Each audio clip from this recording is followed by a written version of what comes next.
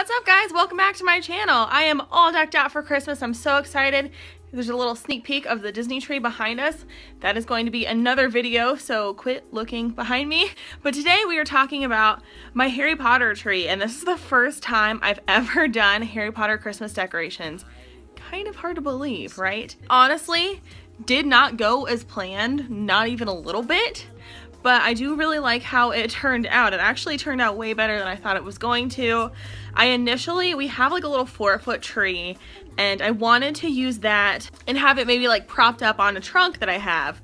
So I get the 4-foot tree out and there's no bottom to it. So there's no way for the tree to stand up. I'm like, well, poop, what am I gonna do now? So Chad and I are talking about getting a new tree, and I'm thinking, you know what, we have this white tree, this white Christmas tree, this very sparse looking tree, but maybe we could do something with it. So I bring down the white tree, and I'm excited with how it turned out. Right over here, so here is a little tour of my Harry Potter Christmas tree that I thought I was going to wind up hating and that I actually love like a lot. So here is the whole setup in its entirety. I'll just kind of do a little pan for you guys before we get into the details.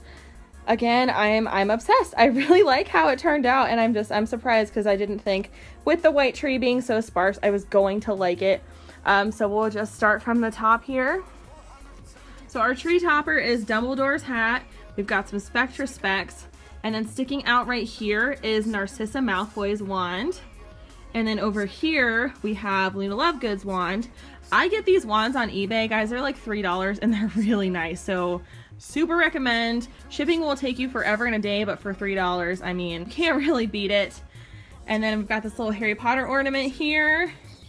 And around the side, we've got the Gringotts Bank ornament. This is actually from Kohl's this year. So if you guys want this, I'm sure you can still find it. I think it's a Hallmark ornament. Have the Elder Wand sticking out here. The Hogwarts Express. Down here, we have a Horcrux, a Pygmy Puff. We've got Hagrid. Down here is a party invitation that you guys might remember that I got. It was like an actual Hogwarts letter. It was so cool. So I stuck it into the tree.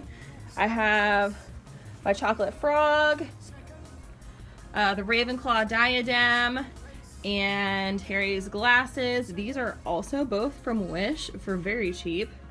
My Time Turner necklace. We've got the card from the chocolate frog, which I got Helga Hufflepuff. McGonagall's wand. And then this teacup that I had made with the Grim inside.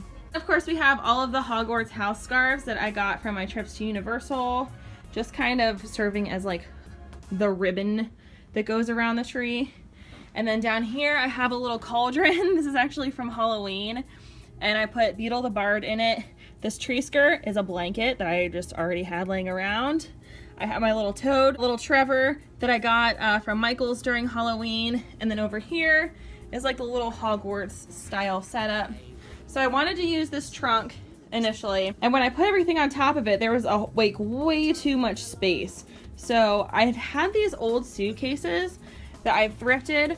Don't ask me why. I have no idea why I bought these now. I'm sure I had some project in mind, but I could finally use them after them just like laying around forever. So I layered the suitcases on top of the trunk because I thought that looked kind of like going to Hogwartsy. Put this faux sheepskin from IKEA on top of it. And then we've got my copy of Fantastic Beasts, this Hogwarts Castle toy that I've showed you guys in previous videos, this little Harry Potter bookend, all of my Potter books. You can see how well loved they are.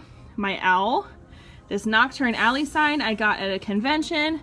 And then of course my Have You Seen This Witch picture frame from the Wizarding World. I do eventually want to make some ornaments and add to this tree, so hopefully I get around to it this year. I feel like this Harry Potter tree is just begging for some good DIYs. You know in the comments down below if you would like me to come up with some sort of DIY Harry Potter ornament this month. I will try to make that happen, but yeah, this is the tree. I think it came out so well. I'm very excited. Oh, you guys can see over here too, we have like our little, I call this Who Corner. Here's our little TARDIS village too. Who Corner. It's not, I collect TARDIS, but obviously I don't have that many. So that's gonna do it for today's video. I hope you guys enjoyed our Harry Potter tree. Hope you're as excited about it as I am. It really, like, it's nothing like I thought it was going to be. You know, you have these ideas in your head and then you get things together and you're just like, I'm going to have to scrap everything. And I had to scrap everything, but I think it came out for the better.